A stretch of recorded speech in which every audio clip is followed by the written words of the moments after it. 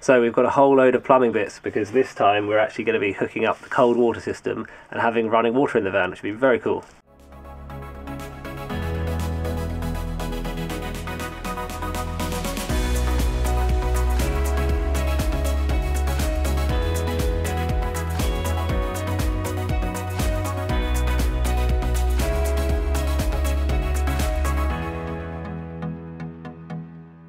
So we spent a while thinking about all the different options you can have for water in the van and what we wanted, because we're going to be living in this full time for a while, and we've got a shower and also the sink and stuff like that. So we wanted it to be just really nice and simple, just literally turn on a tap, turn on the shower, and it just works. So for that we've got basically a few different bits of kit, and Abby has drawn a really nice diagram as usual. And actually it's quite a simple setup really, the cold water supply. Pretty much starts here at the 85 litre water tank. So that is this one here, which is quite a nice big tank, and that will get filled up with nice fresh water through this big tube here. So that's the water inlet, and we just fill that up with the hose. And then there's a breather tube, just so that as you're filling this water, the displaced air can go somewhere, which is quite important for when you're filling and also draining water out of the tank. Then there's a little drain tap on the bottom of the tank there, and that's this one. And all that's for is, probably won't use that very much, but that's if we ever wanted to drain the tank down. Maybe if we're going to be storing it for a while, we can take all of the water out so it's not going to freeze in winter or something like that if we weren't using it. That will then go through a little shut-off valve, and those just look like this and just allow you to turn off and isolate the supply. It will then go through a little filter which just stops any debris and stuff getting into the pump, which is next, and then the pump pushes it through an accumulator. So this is the accumulator here, and all that really is they call it an expansion vessel as well. So it's half filled with air and half filled with water, and it's basically like kind of like a mini tank, a mini pressurized tank. And what that does is it means that if you turn off the, if you turn on a tap, you won't have to turn on the pump straight away. A little bit of pressure will be able to come from the accumulator, so it stops the pump constantly going on and off all the time. It just smooths out the water flow basically. So that goes next, and then we'll have another shut-off valve. Then it's going to go through a pipe past our shower, which we've already run, and then it comes out to here, and then basically all it's doing really is teeing off to the different things where we need it. So we've got our shower, which is going to have a cold water feed to it, and then we've also got a separate tank for our hot water. We're not really showing on this diagram the hot water side of things, but basically the cold water needs to go into the tank first so it can then be heated up and then go through our recirculating shower, which is also not shown. And then finally it just tees off to the tap. And what we've done here is we're just going to join for now the two parts of the tap, the hot and the cold, to the cold, because obviously we don't have hot yet, and we may not even have it in the sink anyway, we're not sure about that yet. The only other thing to make it work is obviously this pump is electronic, so we just got to connect it to our fuse box, and we'll put that via a little switch so we can turn off the pump if we're not going to be using it for a while. Then it should work. Turn on a tap, water comes out. Simple, right? Supposedly. Yeah, but that's taken, that's the result of a lot of research to get to that point. So the first thing we've got to do is mount our water inlet, and we're going to have that somewhere about here, or mounted on a little panel. Obviously you could have these on the outside of your van, but we've decided to do it all inside because our tank is going to be inside. And the reason we've done that is because we're probably going to be travelling to quite a lot of cold countries, and we didn't want any water inside to freeze or whatever, so we thought it's better inside. Obviously it does take up a bit of space in the garage, but that's what we chose.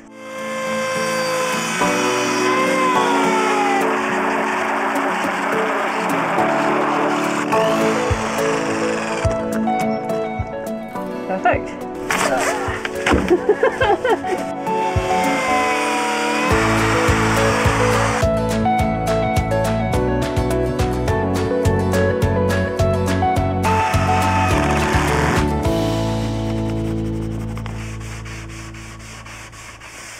So that is these two pieces done, and hopefully that is all the woodworking done for this project. So yeah, we should just be able to slot it in place now and screw it down.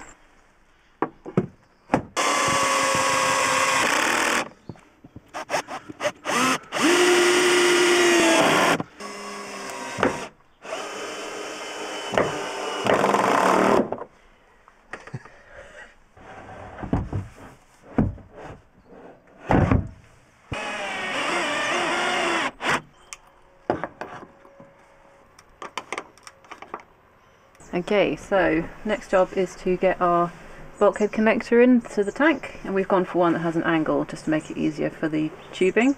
So this just has a threaded part and then a nut that goes on the inside of the tank, so we basically just got to drill a hole, drop that in and then screw it up. So we've already drilled a pilot hole. Hopefully not screw it up. Hopefully not. Okay. Did make a bit of a mess. Plus bits going straight into your tea. Yeah, that should work. Sweet. So yeah, we just got to clean it up now. We'll just sand the edges a little bit and get rid of all these bits. Make a new cup of tea.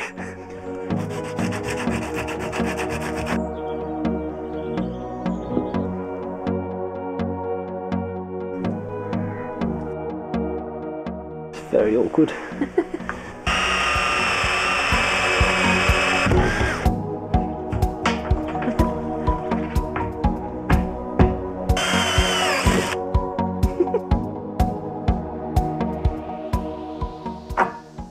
So we've added our 3 connectors, and yeah, we've got the inlet pipe, the breather tube, and then we just added our supply line here, so it's going to go out to all the stuff in our van. And then the tank also has this quite nice access area which we can get in and clean out if we ever needed to. You can get lids like this that are not fixed, they actually have holes in, so a vented lid basically does the same job as like the breather tube. And we decided not to go for that one because we thought if the tank's really full and we're driving down the road and it's like sloshing around, it might spill out through there, which we didn't want. So we've got the breather tube, so we just got a bit of extra pipe before it gets hit, so hopefully it'll stop any spills coming out. And then for the pipe, we've decided to use this stuff, which is John Guest Speedfit pipe. And this comes in a few different sizes. You can get domestic one, which is slightly larger, like 15mm. This is the 12mm Campervan version, so it is a bit more expensive, the Campervan one, but it's also a little bit more flexible. So we figured if we use this, then hopefully we can avoid having so many connectors and things to get it round all the corners in the van. And for the connectors, we've got a whole array of different pieces, so little elbows and T-pieces and taps and valves and stuff like that. So to push it together, literally all you have to do is take your connector, take your pipe, and then it just pushes in there like that. And then to get it out, you just pull down the collar there and pull it out. So we should be able to connect up everything fairly quickly, and if we ever need to change it or do any maintenance, it should be pretty easy as well. So this little tap we bought just screws into the port that was already pre-drilled into the tank when we bought it. You could use PTFE tape for this, but we found this stuff we use for the shower, the Loctite 55, is actually really quite nice to work with, so I'm just going to use some of that.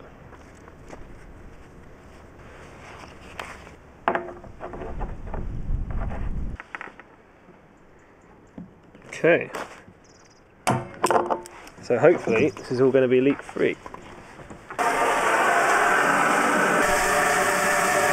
Looks okay. Okay. Yep. So just turn that. Okay. Nice.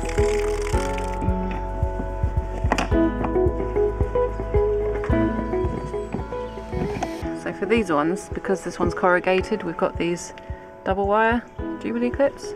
I think they're called. I don't know what they're actually called, but yeah. It's like some alien tentacle.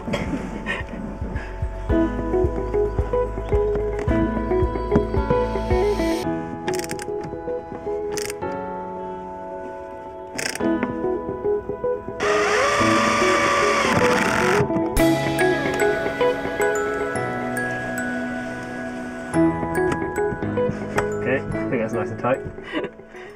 Alright, there you go. So each one of these straps was too short for them to go around the tank itself, so for each one we've had to use 2 and connect them together. It's a bit confusing, but yeah, it's I didn't think that was going to work, but turns out it actually does. So. Yeah, there you go. That's good. Yeah, so that's not going anywhere.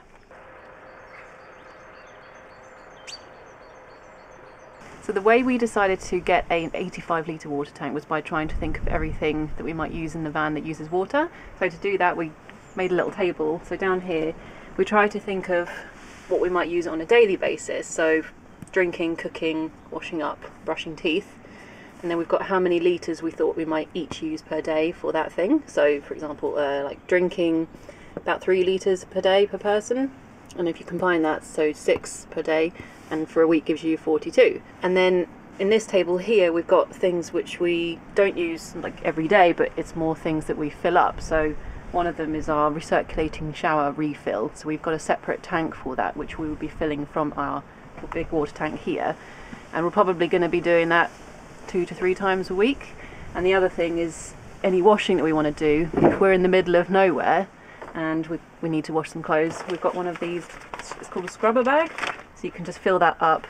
It's got a little sort of washboard type thing in there, and you can just rinse it out and dry it in the van or outside. So that's a 5 litre bag, so we've got 5 litres there. And then for our recirculating shower tank, it is an 18 litre tank, but it might be that we don't need to fill it up to 18 litres. It could probably do a bit less maybe. We need to, we need to do a little bit of playing around and seeing how much water can go through our recirculating shower loop. We might be able to get away with less with that. So then if we add all those things up together, so the daily uses per week combined, that's 78.4, and the things like the shower refill and the clothes washing per use is 69. So if we add those together, that's our weekly usage, and on average daily, that's 21.1 litres. If we apply that to water tank sizes, with our 85 litre tank, we can see that that gives us about 4 days use, and that's the worst case scenario. We think we'll probably end up using a little bit less than all of this, because this is the maximum that we think. We might be able to get maybe a week out of that. The other thing to consider is how much weight that you think you can get into your van, because the more litres you have, obviously the heavier it gets. So like a 210 tank would amount to 210 kilograms. So yeah, a bit of a tricky balance with that one. So that's why we've gone for this one, and it also depends on what size you want as well. We wanted one that would fit nicely in here, but you can also get ones that go over the wheel arch, and nice tall ones, really low flat ones, and for under the van and stuff like that. Obviously you have to try and change your habits a little bit living in a van as you would in a house. You have to be a bit more frugal with your water usage and stuff. So I think we'll just have to see how we go in the van, but we think that we've chosen the right one. Right, first bit of actual plumbing. Here we go.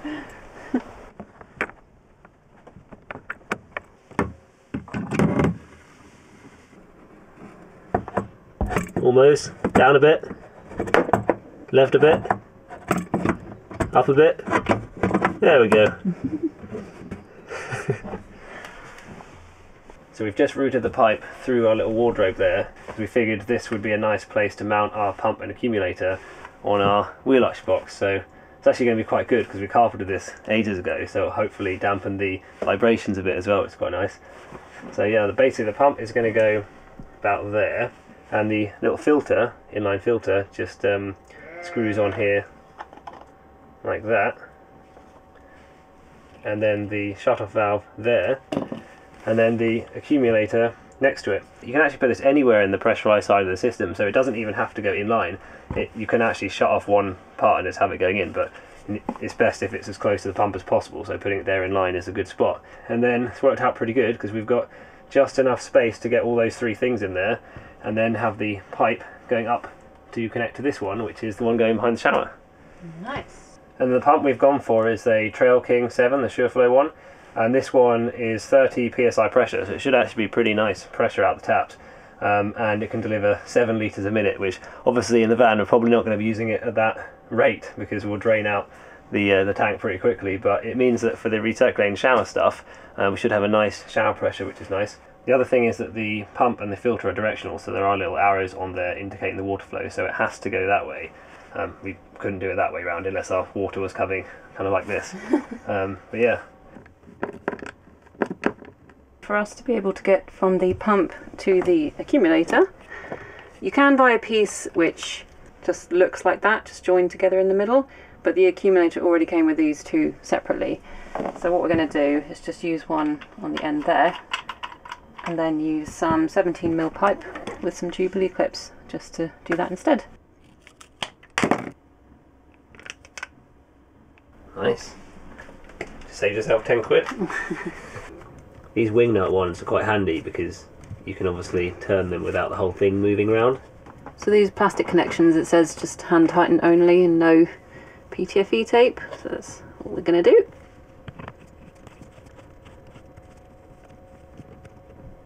a little bit awkward, more awkward to sit on this side now, isn't it, there? You need to get the actual bench seats in. Yeah. It's been really handy having this wheel arch box to sit on for the whole conversion, so it's good. Right, so to get onto these threaded ends on here, we've bought these, which are basically a threaded end on one side, 1/2 inch, and then just the John Guest 12mm push fit on the other side. And this is the like female version of it. For other stuff we're doing, we've also got the equivalent in the male thread. It's a bit confusing as well. There's like BSP and MPT threads. Pretty sure all of these ones are actually MPT, the American kind of pipe standard, but at 1/2 inch they're pretty much equivalent, so everything just kind of just works, which is pretty good. And then to get the right angle at the end, because we've got to come up this way, we've been using these ones so far, which are a pretty good little right angle piece, but they need a bit of pipe in between to make them work. So we realised that you can actually buy similar ones that are like that already have a bit of pipe on them. So that's pretty cool, because then you don't need a bit of pipe in the middle. So we can literally just push that in there and that connection is done. And then all we have to do is screw that on there like that. And this one just pivots around, and then we can put our pipe in there. There we go, it is free. This is the part I just don't want to do wrong, because this pipe is one continuous bit going all the way behind the shower. Over there. Yeah, so it's basically the one piece of pipe that we can never really get to replace. So that's why we've left it continuous, because we didn't want any joins in it, so there hopefully will be no leaks in the pipe.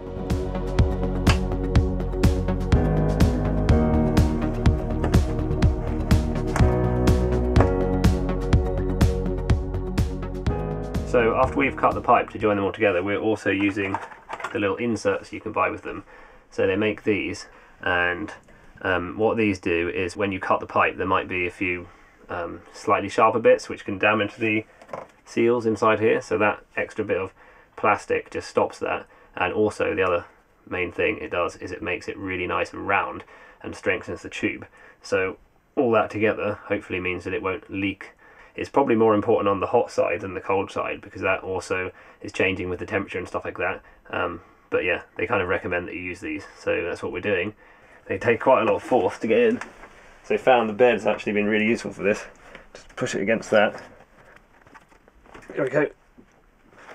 And I can tell you from experience, we found that once they're in, they do not come out. So definitely don't come out. But yeah, that's quite a nice solid end now. Final piece of this bit anyway. There we go. Let's see what it looks like. There we go. It's not too bad. No. It's quite neat actually. I like that. We're going to leave it there for today, and tomorrow we're going to carry on with the section on the other side of the shower, which is going to be a bit more awkward because it means we'll have to take out our kitchen units, which will be a bit of a pain. Yeah. Morning. Obviously it is the one day recently when it's actually been raining. Yeah. Typical.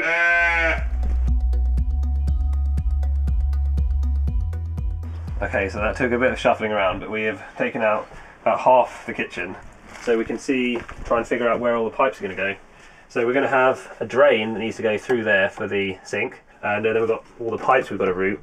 We're not doing the hot ones today, but we will have quite a few hot pipes coming around here for all of our recycling shower setup and hot water system, so we've got to keep that in mind. So yeah, it's going to be a bit interesting. It's quite a tight space. So I just made some tea and some thinking fuel.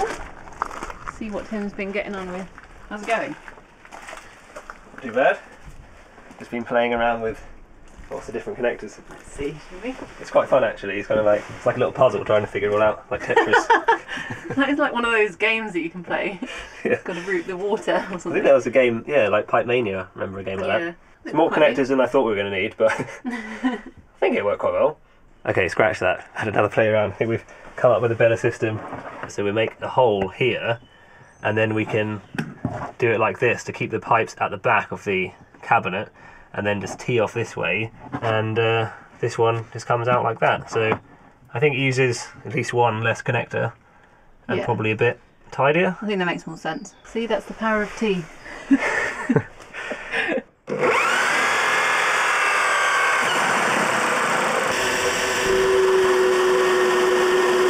So, third iteration of this like plumbing for this bit. If we use two of the connectors together, it gives pretty much movement in all directions, which is quite good. So we can put it in like that, and then we can get this nice and straight everywhere else. Yeah, and now we've just got to figure out the drain and stuff like that, and we need to drill the holes through here for these taps. But it's getting there, slowly.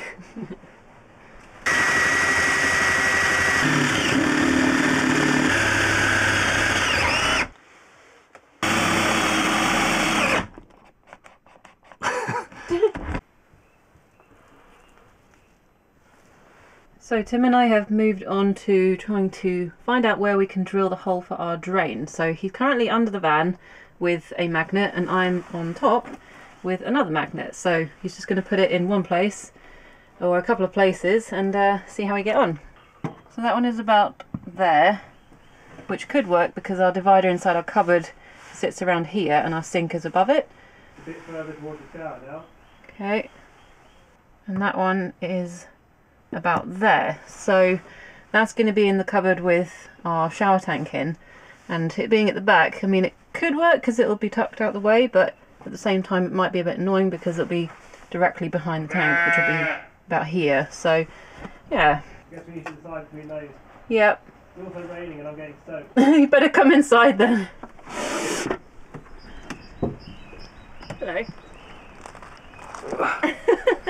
Hello. Are you having some fun? I'm going to be glad and we don't have to do this anymore. I'm literally soaked. I've only been there for like 5 minutes. Look at this, it's ridiculous.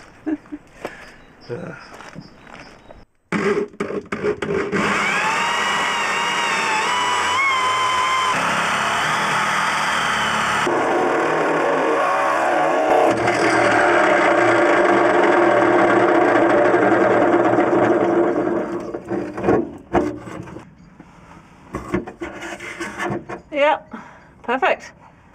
Yeah, that's pretty good, isn't it? Not bad, it's come out quite nice and neat, which is good. Yeah. Sweet. So we're going to get the waste pipe through the floor now, and we spent a little bit of time trying to decide how we were going to do the waste setup for the van, because the sink we're using here is an imitation Belfast sink, so it's not actually a real one, it's made of resin and it's a lot lighter than normal. And that came with normal Campervan waste fittings, so that's a little Campervan waste trap, and it uses the standard 28.5mm corrugated Campervan hose. So with a little rubber bung on there, you can just put that in the end, and you've got your little waste pipe. But for the rest of the van, for the shower waste and for our under the van waste, we're going to be using 40mm domestic waste pipe, which looks like this, so we get really nice fast flow into the waste tank. So we're trying to figure out how we can connect the Campervan one to the domestic one. And it does actually fit. If you drop in the 28.5, it will actually fit in there quite nicely, but it's kind of a drop-in fit. So we were thinking we might do that, but space is actually quite limited there, and also we want it to be more of an actual join. So what we discovered was, if we use the 32mm domestic waste pipe, this is just push fit stuff, turns out it's pretty much the same size outside diameter of that. So if we use the push fit connector on there, then we can actually connect this one quite satisfyingly straight into that piece like that, and then we can drop this through the floor, and then that one can connect up to our 40mm waste under the van, and then this side just comes out with the Campervan one. And doing it that way around means that if we ever wanted to, we could upgrade this Campervan pipe to be normal domestic pipe under the sink as well. Because this is slightly smaller diameter and it's corrugated on the inside as well, so it might restrict the flow and food and stuff could get stuck in there. We're going to try it out and see how it goes, but yeah, we've got the option of upgrading in the future if we decide we want to do that. Pretty good.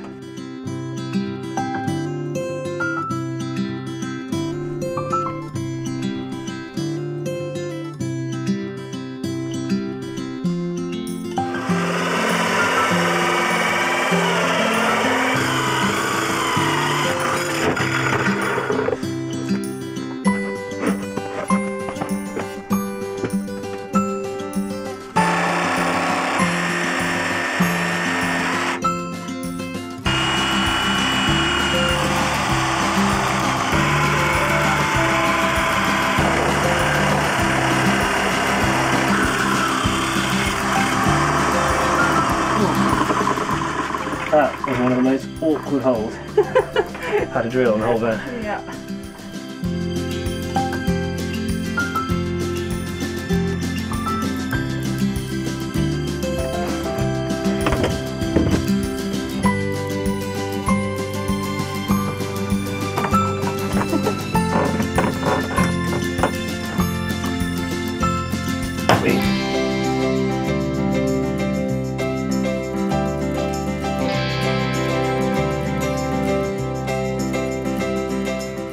We've just put another tank connector into our shower tank. Obviously we're going to have to put some other things, drain and stuff like that, and obviously the actual shower outlet, we haven't done that yet.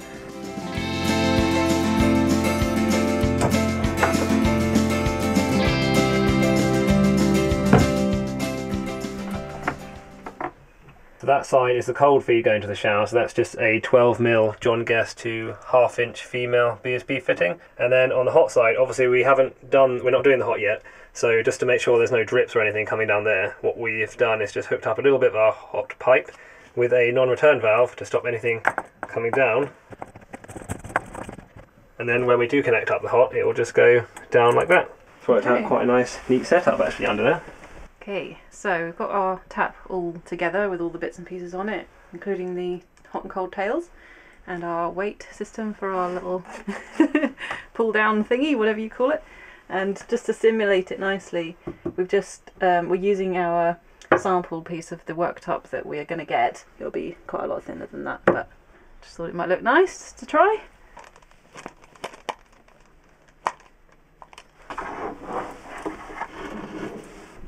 Looks good. That's what it will look like. So, just got this little Y piece, and then we've got two little connectors that will screw onto the tail of the taps there. Getting the right connectors is one of the hardest parts of this, isn't it? Yeah. So confusing to figure out. It's like dominoes. It's ridiculous. Getting the right end of each one. I think that's on. It's hard to know sometimes. Okay. There we go. Oh, nice. My knees! Oh. Ow. How are you enjoying your first ever plumbing? Not really, to be honest, but as long as it makes it work, then I don't mind too much.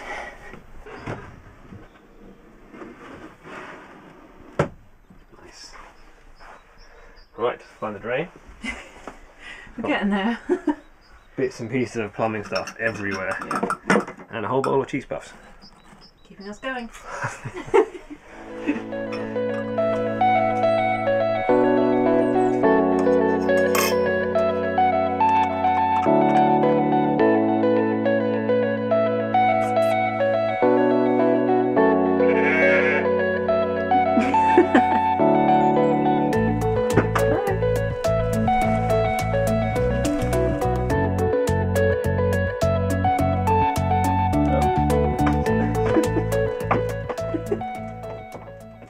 Make yourself at home, Jax.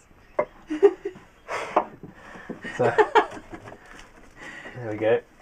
Just added a few clips in to hold this in place. So now the final bit of plumbing, we've cut this the right size, should just be able to bend that around and push it in here to create a little bit of a U-bend. So that should hopefully stop any smells and stuff coming up back from the grey tank once that's installed. Obviously at the moment it's just going straight out to the floor. But yeah, it's actually quite neat and tidy, and then hopefully there's enough space for the weight to not foul on that pipe when it comes up. That's good to me. That's all the plumbing done. Nice. Well, the cold water plumbing at least anyway. Now we've just got to actually wire in the pump so we can actually turn it on. Ooh.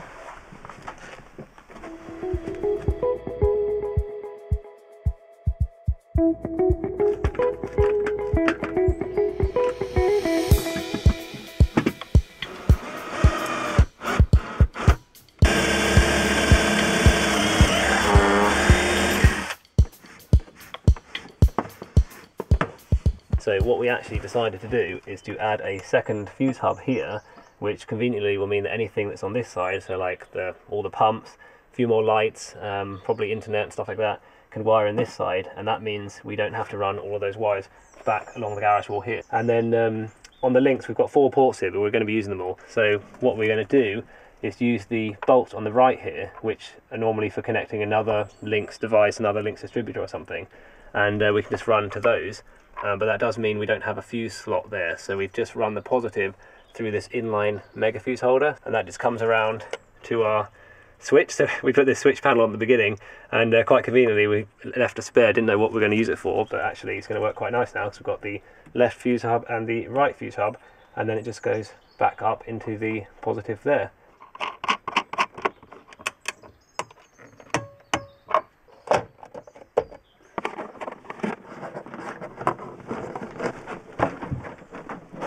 What we've done is just put it temporarily into a switch here, because we haven't decided where we want the switch yet, so that last one just goes on there like that, and that's basically all the electrics done. And then one more thing we realised we forgot to do is we also need to pressurize our accumulator, because R1 says that it comes pre-pressurized to 10 psi, and from what we've researched, that should be for us about 17 psi to match the 30 psi rated pump pressure.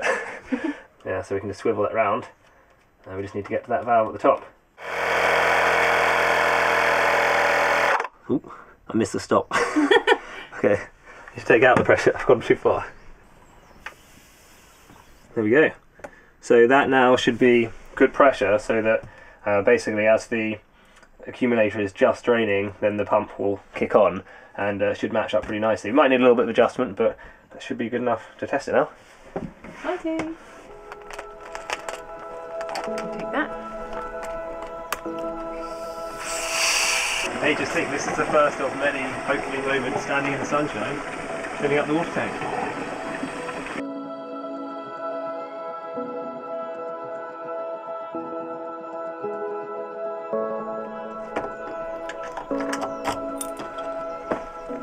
Let's try it at the back and give it a test. I don't know why I'm so scared. Ready, Abby? Yeah. Oh, Hello. we have a light, we have pumping, we have water coming through this little filter, and water coming through somewhere else, sounds like.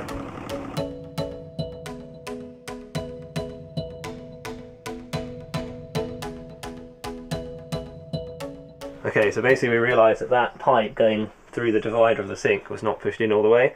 We know that because we did a little test on here, and you can see that's the mark of how far this pipe actually has to go in, which is actually quite far, but because it's so awkward under there, it's really hard to do it. So we knew what we were aiming for, so we've just really pushed it and got it in. So that's hopefully that one good. And we've just tightened up this one on this shower valve as well. So hopefully that's ready for test 2, right? Yeah, I think so. Okay. No leaks anywhere else still, so that's good. Right, ready? Yeah.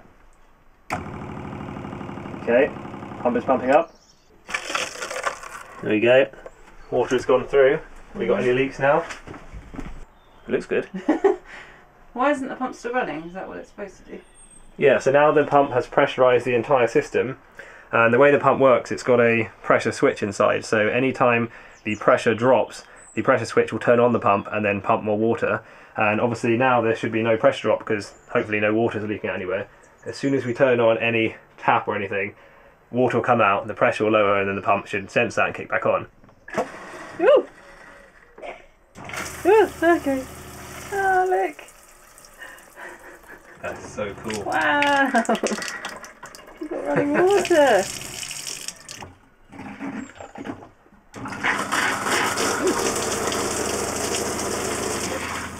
Yay!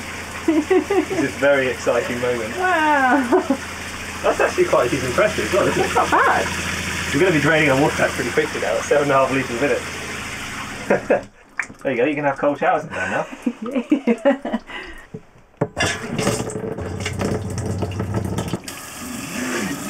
So yeah, I guess the accumulator pressure is obviously not quite right for the pump. You can see it starting and stopping.